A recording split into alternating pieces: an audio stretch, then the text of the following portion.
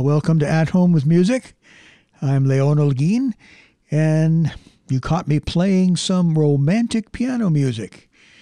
And this type of piano piece was called a miniature, small, short, romantic piece of piano music. So let's talk a little bit more about the Romantic era, shall we?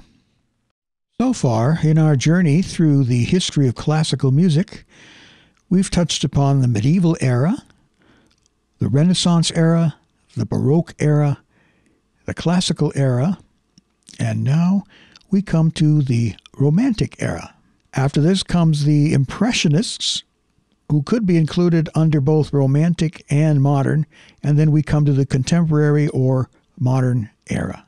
So here are some of the characteristics of music of the Romantic era. The music became more emotional, if you like, and the formal structural considerations from classical music, the composers began to rebel against these restraints. The orchestra got bigger, more players were added, new instruments were added, new types of music, new structures like rhapsodies and nocturnes and song cycles were added. The melodies got longer and the harmonic progressions, the chord progressions got more elaborate. There was a bigger range of dynamics from very, very quiet and very soft to super loud and very emotional. Some composers sought to use their compositions to celebrate their countries.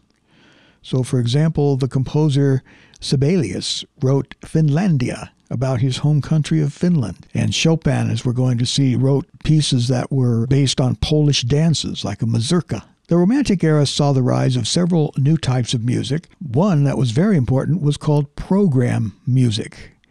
And these were compositions that tried to depict or suggest something that wasn't necessarily musical, tried to make you picture in your mind an incident, an idea, or an image, or it tried to describe in music something drawn from literature. Maybe you've heard Tchaikovsky's Romeo and Juliet, for example. And so program music was intended to evoke images, remind you of events, and so on. This was in contrast to much of the music of the classical period, which we called absolute music. That was instrumental music, free of any explicit program. For example, Beethoven wrote the famous Moonlight Sonata, but he didn't call it that.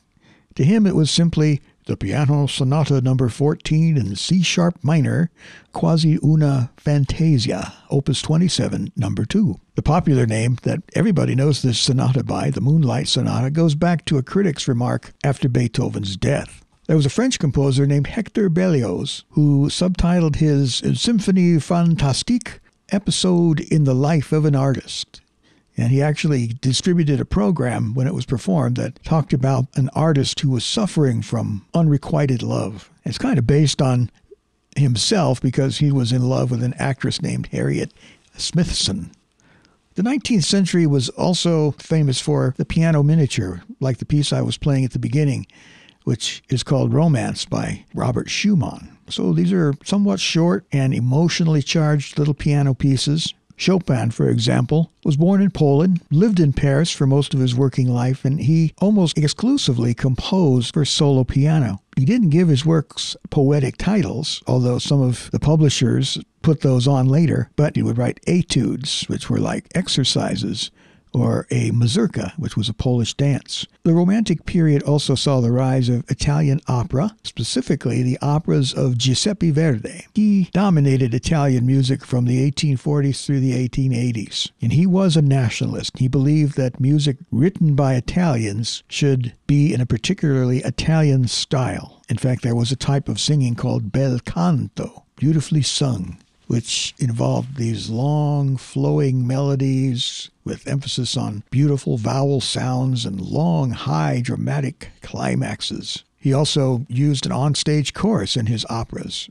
And then also there was the rise of German opera. Richard Wagner dominated German opera. And Wagner was also a nationalist, and he believed that German opera should be totally free of Italian and French influence. And he didn't even use self-contained arias like the Italian composers did. We'll talk more about these composers and their works when we come back to talk about the lives of many of the great composers. And really, we're just scratching the surface now about the Romantic era. We haven't really talked much about the music of Brahms, who combined classical forms with the emotionalism of the Romantic era. We're definitely just getting our feet wet in this overview of the Romantic era. We haven't even mentioned other famous Romantic composers like Schubert, Mendelssohn, Liszt, Grieg, many, many more. And we'll come back to them when we study the lives and works of the great composers. Next, we're going to move on to the Impressionists and the modern era.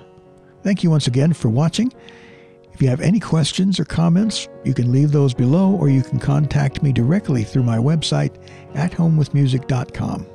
I will include all the links.